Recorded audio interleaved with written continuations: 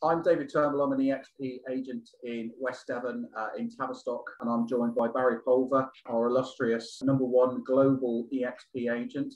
How are you, Barry? All right? Very well, thank you. The sun is shining in Davidson, North Carolina, so very well, thank you. How are you today? Yeah, very good, very good. Weather is amazing in the UK at the moment. Congratulations. Things have changed since 2010 when I lived there for sure, so enjoy every minute. Whereabouts were you based in the UK? So where my family is now, which was Hertfordshire, just outside of Bushey. Right. Brilliant. Well, I've lived in Devon all my life, so I'm a bit of a country bumpkin king. What a great place to be. I mean, it's just, there's a reason everybody goes there for holidays. A lovely part of the country. So I'm pretty envious. No, it is. We're very lucky. Barry, you are instrumental to why EXP expanded into the UK in 2019. I've always been very, very interested in the American market, how it operates, how it works. So I've got a few questions, but I suppose my first question for you is, so you're in America, you're thinking of moving home. What's the first sort of thing you do in terms of selling? That's always the question. Where do they start? So typically I would say, and this is probably an accurate statistic here in America, every person probably knows between 15 and 25 real estate agents. So automatically, you know of a lot of people who know, quote, how to sell your home. But where they start, typically speaking, is research through their network or through online. We've seen online advertising, social media in particular, as you see, David, it's come through so prominently. So if someone wants to sell their home, typically what they do here in America is give a call or send a message to a real estate agent to come out for evaluation, if you will, come by, figure out typically how much the home is worth, learn by which the process of how that happens, and they look at what their comparables are. So say their home down the street, no one knows as you know this, no one knows their own neighborhood better than the person who lives in the neighborhood. So they come out, get a fair idea of what their home is worth, learn a little about the process of what it takes. And then from that moment, it could be as soon as 24 hours later, it could be a few months later if preparation needs to happen. Then the real estate agent helps them, with that strategy to get their home on the multiple listing system, on the MLS, by which goes out to all the portals, and they are live for the world of viewings. So you mentioned MLS. How does it work? Yeah, well, it's very different. So the whole reason of why the MLS multiple listing system came into play was because here in America, as a real estate agent, you can be a listing agent or you can be a buyer agent. And the buyer agent will help and get compensated from the listing agent to help a buyer with their needs and interests find the home, negotiate on repairs, and move them into the home. So the multiple listing system here in America, I believe New York City is the only area within the whole country that doesn't have one. It's almost run arguably more like how you do things over there, fascinatingly enough.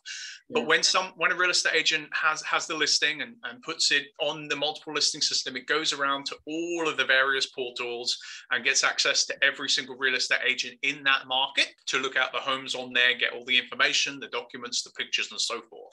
So the multiple listing system effectively comes into play to bring the buyers and the sellers together, kind of as that gateway. So Zillow is the equivalent portal website here that people use more than any other website, much like a Rightmove. But everything stems from the multiple listing system, which is where all the homes that are on the market are marketed by a real estate agent or firm. Because technically here in America, every house is sold by an agent, but it's actually technically sold through the firm. So everything goes onto the multiple listing system, and then it gets shot out to the rest of the internet universe, if you will. In terms of where somebody who's thinking of selling, then can a buyer come from any other estate agent? Yeah, absolutely. So, the other avenue, of course, is for someone who wants to sell their home, as we call it, for sale by owner without using an agent. There's a lot more liability and issues that come into play there, but a buyer can go directly to a seller. But in the vast majority of times, a buyer could come directly to that listing agent. And then if that agent wants to, they can negotiate both sides of the deal and work and get compensated for both sides. But typically a buyer will work with a buyer agent or a buyer agent specialist who helps buyers drive them around to the various homes, come in, find the home, and then negotiate on that property. So yes, you're absolutely right by the general gist of how it works. Whereas there, which always blows my mind, if I'm looking to buy a home in Bushey Heath, for example, I have to directly go through the person who is helping the person sell the home. Is that correct? Yes, it is. Yes, yeah. Which I could see where you're coming from here. Which fascinates me. So the buyer effectively has no representation. Whereas here in America, if you're a traditional buyer of a home or want to buy a property, you want that representation to be focused 100% on you. Now you're compensated from the sellers, but your representation is completely for you, the buyer. Whereas over there, which I've always scratched my head around, as a buyer, it's effectively like the Wild Wild West with no genuine representation. Yeah, they're buying from the estate agent who's representing the seller and the seller only. We have obviously certain responsibilities to the buyer, but the buyer is not paying a penny to buy the property. They're not paying an estate agent. There are obviously over here there are plenty of estate agents that do a home buyer service, so they will be charging a buyer a fee, but it's a very small percentage of the market over here that certainly that I see, less than 5%, I would have thought. So 95% at least of sellers are represented only by one estate agent, and the buyers are kind of there to sort of look after themselves. Very fascinating. And actually, by a similar token, at the same time, I'd be very curious to get your honest thoughts on fees. So here and actually licensing too, while I'm at it, because here in America, every real estate agent needs a particular license of that state by which they do their work. Here in North Carolina, it's 79 hours of taking the schooling, and then you have a test through the real estate school, and then a test through the state.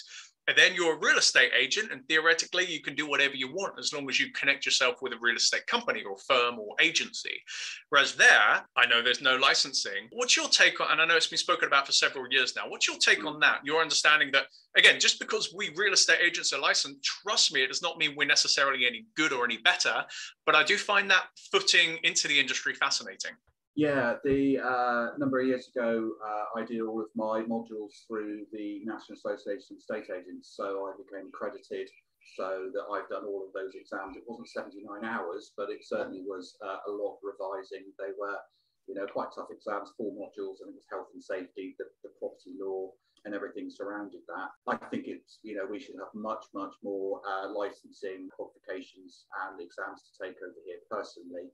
But I fully support any change to legislation with estate agents in the property market over here. And I wish it was much, much more stringent. Probably why estate agents in the UK have actually got a poor name. Where in America, I believe it's very different. You're very highly respected in America, aren't you? I would say it differs. If you're watching Selling Sunset, you may think one thing, but again, the reputation, funnily enough, of a real estate agent is probably fairly similar. They're not terribly highly thought of. I'll just give you the perception, which perception typically stems from reality. But I think sometimes our pay is questioned. As an industry, I speak, is it worth paying a real estate agent 3% to sell their home? It's 6% overall, typically, and that may have changed in the COVID times. So are they worth the money? Are they egotistical? Are they money driven? Are a lot of the questions.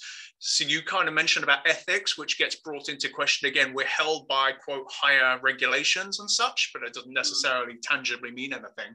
So I think in part, yes, because there's now a barrier of entry, and that's one thing I love about what you guys are doing from the self-employment model, actually having an experienced barrier of entry. I've not seen that to any success level with any other UK estate agency, but here, any old person can go and take a test, but they've had to pay some money and actually do some time. But yeah, I would question how well regarded real estate agents are as well. I think we're probably on a similar playing field. Yeah, well, I think the reputation of estate agents in the UK feels as if it's improving. So somebody selling it in America, then you mentioned 6%. So their bottom line for selling is 6%. So again, we actually can get in trouble from saying there's a typical. Legally, you can't say there's a typical because it could be seen as steering and all sorts. But me as an agent, when I was full on sales, I had actually got paid as much from one side of the transaction as 7%.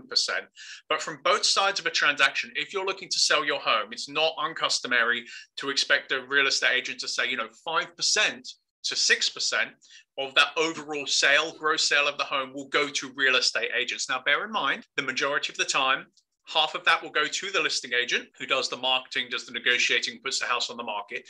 The other half of that will go to the agent, if there is one, who brings the buyer to the property. So yes, 6% overall, but typically it'll be split down the middle, 3% and 3%. I personally think that's tremendous value. I know it's going to sound very foreign to your audience, but if I was selling my home right now and I wasn't a real estate agent, I personally see the value of that, and I would be more than happy to pay for that. Now, bear in mind, the process of a sale as well is very different as well. So when someone sells their home, they receive an offer, and they organize the showings, they organize the marketing and all of that, they negotiate the offer.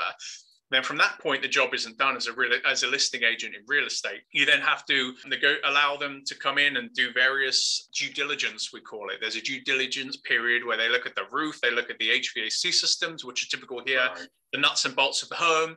And then there's a second negotiation period of that, which is for repairs or repair requests, as they call them. The buyer agent, on behalf of the buyer, will then say, hey, well, listen, there's all these issues we've seen. We've had a professional qualified inspector come out, have a look. So we want this to be done. Then the agents again go the second round of negotiating between the repairs and that. And then, so it's a whole process, which may be in part why the fees are more, but I certainly 100% from my experience see the value of 6% of the overall home sale of my house going to someone to, you know, make sure that it happens both ethically, legally, and makes the most for my money kind of taken home. So that sounds much better regulated, because a lot of people over here, it's, you know, a property sold as seen.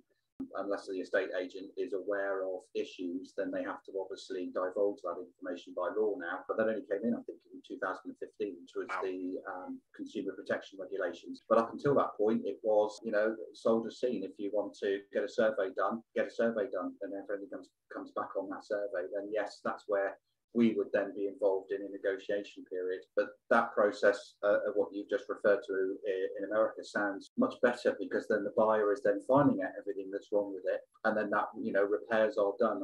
I would feel personally a little bit more or less anxious selling a property when a buyer hasn't looked into it properly. And it's not the estate agent's job, because of course I'm representing the client.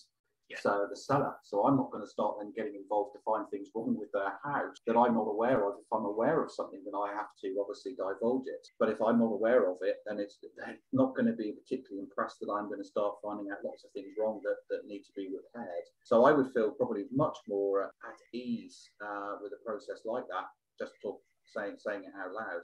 Well, I think how I've always seen my business and quite tangibly my life as well. And I had this conversation earlier today, what if the shoe was on the other foot?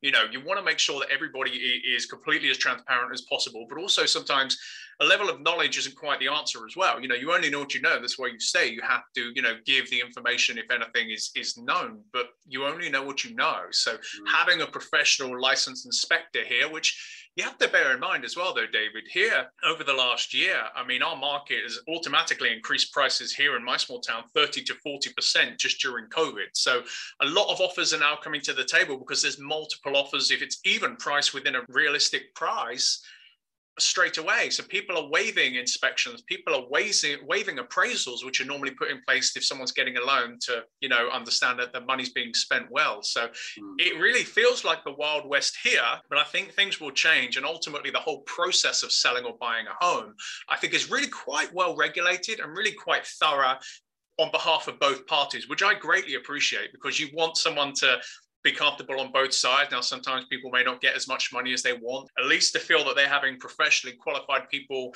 typically every time coming out and looking at properties. And then we have lawyers as well on the other end who do all the paperwork from the state specific side. You know, everything is pretty well done all in all. So in terms of the market then, it sounds like your market there is similar to here. So we've got multiple offers coming in on properties, 20, 30, 35, 40 viewings on properties as soon as we list here at the moment, all down to lack of properties come to the market and a complete over demand. Is that similar in your neck of the woods? Absolutely. Very overwhelming. And bear in mind, every single offer you have to print it out and you have to directly hand at the exact same time to the seller. So they receive 15 offers on the table at the same time, just to make sure you're not giving somebody priority treatment or not. It is, I know it's basic business, supply and demand, but I've never seen anything like it. And it's, it's that crazy time right now where people are being priced out of the market, first time home buyers here. And then you also have a lot of entities who are coming in and buying homes to then turn around and flip or to rent out. It's a very crazy time, certainly amplified by COVID, but certainly the supply and demand has really changed things here. I've done many posts on social media about how difficult it is for home buyers at the moment. You know, I'm going out and doing a lot of viewings and their journeys, their stories. You know, it's not good. Barry, great to speak to you. Thank you so much for your time today, and we'll catch up soon. Brilliant. Likewise, sir. Thank you, sir. Bye. Cheers. Thanks.